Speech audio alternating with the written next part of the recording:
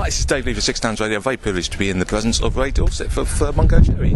So, when did you first hear about the Junction 16 gig? Did it sort of just come out of the blue, or had you... Never heard of it before. No.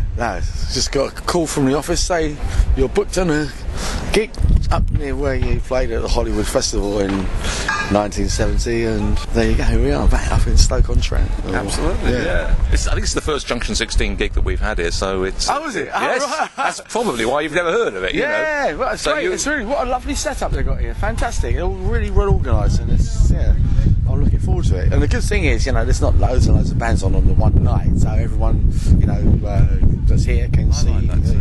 Because some of the festivals now got too big, haven't they? Too corporate.